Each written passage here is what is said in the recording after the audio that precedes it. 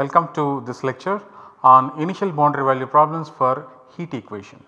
We are going to use method of separation of variables to solve the initial boundary value problem. So, what is an initial boundary value problem? We will define what is the meaning of its solution. So, the initial boundary value problem for heat equation consists of solving the heat equation ut equal to uxx posed on the domain x belonging to the interval 0L and t belonging to the interval 0 comma capital T, where capital T is a fixed number. U of 0 t equal to g1 of t valid for t between 0 and capital T. So, this is one of the boundary conditions. The second boundary condition is u of L comma t, that is also prescribed to be g3 of t, and then the initial condition ux0 equal to g2 of x, where x is between 0 and L. So, where g1, g2, g3 are given functions. So, we are given these 3 functions g1, g2, g3, we are supposed to find a function which solves this equation and also satisfying these 3 conditions.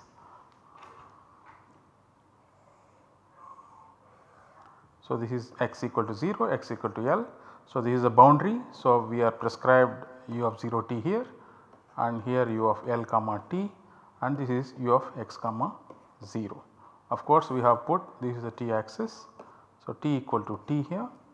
We are not prescribing any condition on this. If we prescribe a condition on this line as well, then it will be a boundary value problem. We are going to see in a future lecture that boundary value problem for the heat equation is not well posed. So, that is why we consider only initial boundary value problem. So, initial condition u of x0 at time t equal to 0, and these are the boundary conditions which are given. Of course, we can consider other kinds of boundary conditions. Here we have considered what are called Dirichlet boundary conditions.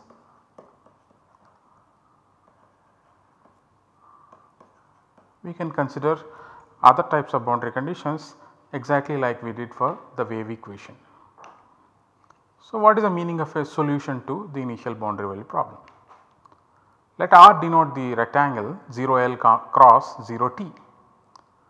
Let CH, H for heat, denote the collection of all functions phi defined on this rectangle taking values in real numbers, such that the functions phi, the first order derivatives phi x and phi t, and second order derivative with respect to x phi xx, these are all continuous on R closure. In fact, we do not require it to be continuous on R closure because the conditions are prescribed only on this, on this, on this. We do not require it to be continuous here. A function v belongs to ch is said to be a solution to the initial boundary value problem on R if v satisfies the heat equation and satisfies the 3 conditions, the 2 boundary conditions v0t equal to g1t and vlt equal to g3t and the initial condition. A remark: since the equation ut equal to uxx is linear and homogeneous, the principle of superposition holds for its solutions.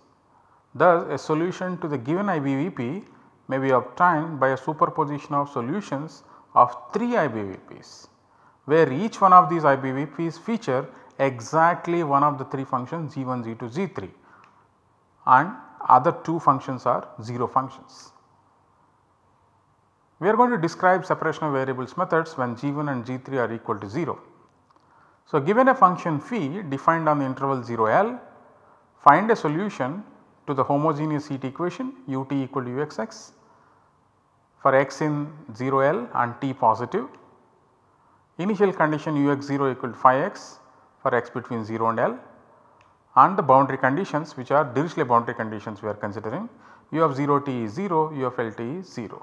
In other words, what we have done is we have set u equal to 0 as a boundary condition here, and we are considering only this to be general function. So, this is just one of those 3 IBVPs that we mentioned earlier. If you notice here we have t positive, of course, we can consider t in the interval 0 comma capital T for some capital T positive. that also we can consider.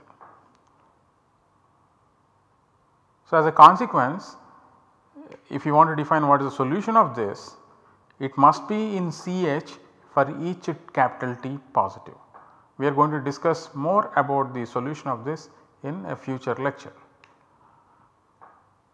So, we describe a separation of variables method to solve this IBVP. So, what are the main steps involved in separation of variables method? The IBVP features homogeneous heat equation and 0 Dirichlet boundary conditions. So, step 1, two families of ODEs obtained from heat equation. How do we get that? We look for solutions to heat equation in the separated form uxt equal to xx into T of t.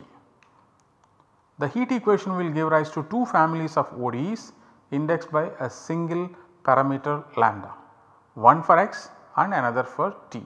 That is one family of ODEs for x and one family of ODEs for t. The Dirichlet boundary conditions in the IBVP will yield boundary conditions for x. The step 2 is obtaining non-zero solutions to the two families of ODEs. The BVP for x turns out to be what is known as eigenvalue problem. So, it turns out that only a countable number of BVPs from the family indexed by lambda n belongs to n will have non-zero solutions. For each of these eigenvalues we need to then solve for t. At the end of step 2 we have a countable number of non-zero functions x and x into t and t. Step 3, proposing a formal solution as a superposition of these non-zero functions that we have obtained. So, superposition of the functions x and x, t and t is proposed as a formal solution to the IBVP, and then it remains to check whether this formal solution is indeed a solution, what are the conditions that are needed on the initial data file. So, step 1, heat equation gives rise to two ODEs and one of them there is a boundary value problem. So, method of separation of variables looks for solutions of the form uxt equal to xx into tt. Of course, x in this finite interval 0L and t positive. So, substituting this ansatz in the heat equation gives us this equation, and dividing both sides of this equation with xx and tt and rearranging terms will give us t prime by t equal to x double dash by x. So, in this equation t prime by t equal to x double dash by x, the LHS is a function of t only and the RHS is a function of x only. Such an equation can hold if and only if both the functions are identically equal to a constant function. It means that there exists lambda in R, a real number lambda, such that t prime by t equal to x double dash by x equal to that lambda. One of the tasks is to find all possible lambdas which are coming from the separated solutions, non-zero separated solutions. So, this equation which we have got on the last slide gives rise to two ODEs, one for t and one for x. What are they? X double dash minus lambda x equal to 0 and t prime minus lambda t equal to 0. It is not surprising, the heat equation has two derivatives with respect to x variable. So, therefore, the equation satisfied by capital X is second order and the equation satisfied by capital T is first order, because the heat equation features only the first order derivative with respect to t. Now, we have two boundary conditions, using them we will get a boundary value problem for x. So, using the boundary condition u of 0 t equal to 0, what we get is x of 0 into t of t equal to 0 for every t.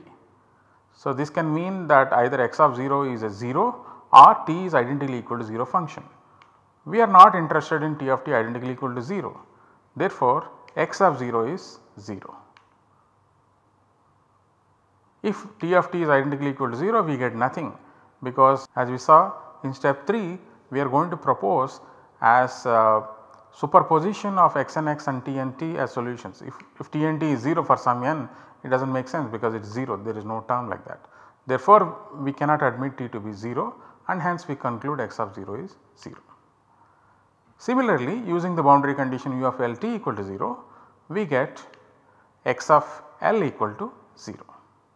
So, we got two conditions for x of 0 is 0, x of L is 0. So, we have the boundary value problem for x given by x double dash minus lambda x equal to 0 and the values of x at x equal to 0 and x equal to L are 0. So, the ODE for t is t prime minus lambda t equal to 0. We do not get any condition for t, unlike what we have got in the wave equation case. So, finding non-zero solutions to BVP for x, that is step 2. So, this is the boundary value problem we are interested in solving and we are looking for non-zero solutions of this boundary value problem. Of course, as you see, x identically equal to 0 is a solution for every lambda, but we are not interested in that. So, the lambdas for which the BVP admits a non-zero solution are called eigenvalues and the corresponding non-zero solutions are called eigenfunctions. So, let us start our search for eigenvalues and eigenfunctions. Note that the lambda, which is a real number, it can be 0, positive or negative. So, therefore, our search we will conduct in 3 steps: lambda equal to 0, lambda positive, lambda negative. Why is that? It is because of this equation that we have, x double dash minus lambda x equal to 0. If lambda is positive, we can write the solution in terms of exponentials, a general solution. If lambda is negative, the general solution is in terms of the sine and cosine functions, and of course, if lambda equal to 0, x is ax plus b, x of x equal to ax plus b. So, the nature or the form of the solution changes depending on whether lambda is 0, positive or negative. That is the reason why we are going to divide our search for eigenvalues and eigenfunctions into 3 steps.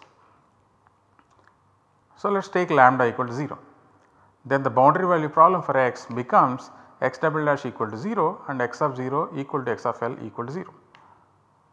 General solution of x double dash equal to 0 is ax plus b for some constants a and b, real numbers. But now we are going to look for those solutions which satisfy these boundary conditions. That means what we get is a equal to b equal to 0, because if you see, look at this, the graph of this is a straight line and that is supposed to pass through 0 comma 0 as well as L comma 0, and the only straight line which passes through 0 comma 0 as well as L comma 0 is x of x equal to 0, y equal to 0. So, a equal to b equal to 0, the line is the x axis itself. So, thus lambda equal to 0 is not an eigenvalue. What about lambda positive? Are there positive eigenvalues? So, because lambda is positive, we can always write down as lambda equal to mu square. It is in the interest of non-complicated notations where mu is positive. Equation is x double dash minus mu square x equal to 0, boundary condition remains the same. Now, general solution of the ODE x double dash minus mu square x equal to 0 is combination of exponentials. So, a e power mu x plus b e power minus mu x. Imagine if we are not set lambda equal to mu square, we would have had here square root of lambda instead of a simple looking mu. That is the reason we always do like this. The moment something is positive, we write it as mu square for mu positive. So, now we have to check if there are solutions which satisfy these boundary conditions and non-zero functions. So, applying the boundary conditions x of 0 equal to x of L equal to 0, it is easy to see that we get a equal to b equal to 0. It means no non-zero solutions exist for this boundary value problem. So, no positive number is an eigenvalue. So, now what remains is to look for eigenvalues which are negative. So, since lambda is negative, we can write down lambda to be minus mu square where mu is positive. So, the BVP for x becomes x double dash plus mu square x equal to 0 and the boundary condition is x 0 equal to x L equal to 0. So, general solutions of the ODE x double dash plus mu square x equal to 0 is x of x equal to a cos mu x plus b sin mu x. Once again, if we have not set lambda equal to minus mu square, what we would have had here is square root of minus lambda x, which is confusing. That is why we choose to write lambda equal to minus mu square. Now applying the boundary conditions, x of 0 equal to x of L equal to 0, what do we get? Suppose we use x of 0 equal to 0, then what we get when I set x equal to 0? A plus 0 equal to 0, that means A is 0. When I put x of L equal to 0, I get this condition, but note A is already 0. So essentially the condition is B sin mu L equal to 0. I do not want B to be 0, so the condition is sin mu L equal to 0. So mu must satisfy sin mu L equal to 0. That is what we are going to see on the next slide. So since we are interested in non-zero solutions to the IB boundary value problem, at least one of the constant AB should be non-zero, but we already have A equal to 0. Therefore, to have B non-zero, we must have sin mu L equal to 0, which means mu n equal to n pi by L, where n is a natural number. So whenever mu n is of the form n pi by L for some natural number n, sin of mu n L is 0. So let us summarize what we have got on eigenvalues and eigenfunctions for the boundary value problem for x. The eigenvalues and corresponding eigenfunctions are indexed by n belongs to n. Lambda n is minus n square pi square by L square. Remember lambda equal to minus m square. Lambda is eigenvalue, so lambda equal to minus mu square, and x and x is sin mu x. So x and x is sin mu is n pi by L x. Now we need to solve the ODE for t, that is a step 2. That is very simple. So solve the ODE for t with lambda equal to lambda n for each n in n and call it Tn. What is the equation? T dash minus lambda n t equal to 0, that is t dash equal to lambda n t. So answers will be in terms of the exponential. So it is a constant times exponential of minus n square pi square by L square into t. These are the solutions. Now let us propose a formal solution to the initial boundary value problem. So we propose a formal solution using superposition principle as this. Please note, this is not really superposition principle, this is infinite superposition, that is why I have put them in quotes. So uxt is proposed to be this is x and x, this is t and t, and we take a combination of them and propose that as a solution to uxt. Of course each one of these terms solves heat equation, that is why we believe that their sum will also solve. But we have infinite sum, so some justification is required. Since we are not doing that justification currently, we just put this symbol. Now what are the coefficients Bn? They need to be determined, but we have one condition that we have not yet used, which is ux0 equal to phi x. So put t equal to 0, you get ux0 equal to phi x. When you put t equal to 0, this term will not be there because this will be 1. So what we have is phi x equal to summation n equal to 1 to infinity Bn sin n pi by L into x. So thus Bn are the Fourier sine coefficients of the function phi. See, phi of x is given in terms of only pure sine series, that is why this is called Fourier sine series for the function phi, and Bn's are the coefficients. So we need to determine them. So extend the function phi to the interval minus L comma L as an odd function with respect to x equal to 0, because phi is given on the interval 0 L. So let the extended function be still denoted by phi. Then the Fourier series of phi takes this form, because now the extended function is odd function, it will not feature cosine terms. The Fourier series will not feature cosine terms, it features only the sine terms. And the coefficient Bn is given by 2 by L integral 0 to L phi x sin of n pi by L x dx. We already discussed this in the context of wave equation. So a formal solution to the IBVP is given by this. The only difference is we have substituted what are the coefficients Bn. The coefficients Bn are the Fourier sine coefficients for the function phi.